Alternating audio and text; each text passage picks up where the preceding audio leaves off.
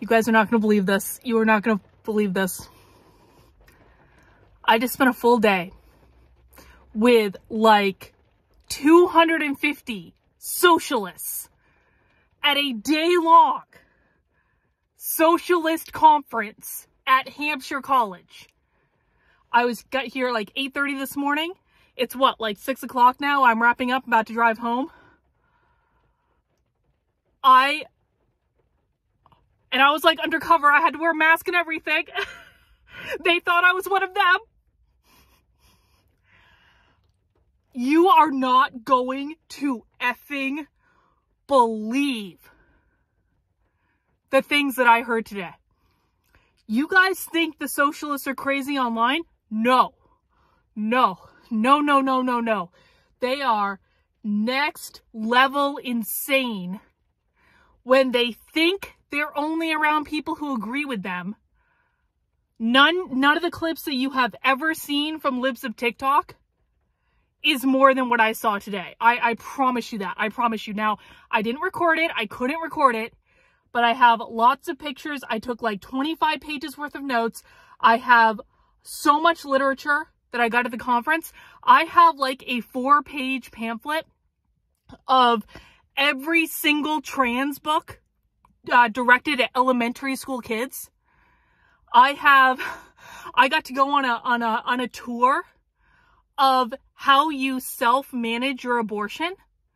And did you know that when you self-manage your abortion, it's nice to have a nice cup of tea and a warm bed that you can relax in? And oh, by the way, an abortion doula that will sit next to you while you're on the toilet bleeding out the child.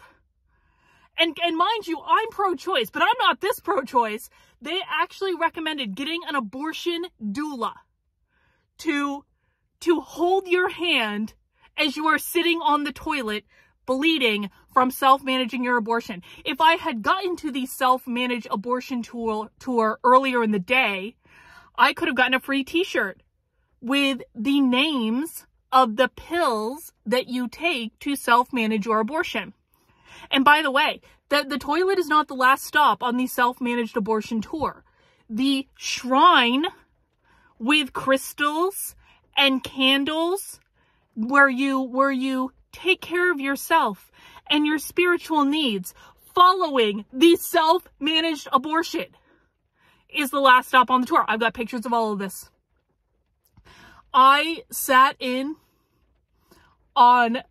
realized I was in one breakout session, and I realized while I was in the breakout session that the woman leading the session had blocked me on Twitter, which was hilarious. Thank God I was wearing a mask. I almost burst out laughing. I was also in a session with the woman who runs the Institute for the Research into Male Supremacy. And that session was a trip, man. I was sitting in that session and I looked around the room and there were all these college students, these gender studies majors. They all had shaved heads, unshaved legs, unshaved armpits, the whole nine. I have never been around this many socialists in my life. I was like, I am quite literally in an episode of Socialism Saturday right now. I am in the episode. And I almost burst out laughing in the middle of the session because it was so absurd. And the things they were saying were so insane. I can't wait to tell you guys all about it. I really can't. But I had to post this quick update. I have to drive home. If you want to hear more about it, I will be tackling it. I will show you all my pictures. I will show you all the literature. I will show you all the receipts. By the way, there's a trans kids center in Western Massachusetts that starts working with kids at 2 years old. I've got all the receipts. And I'm going to be sharing it all with you on my Substack, Karlyn, KARLYN.substack.com. Karlyn, KARLYN.substack.com. Go and subscribe. You're not going to believe it. All right, guys, take care. We'll see you soon.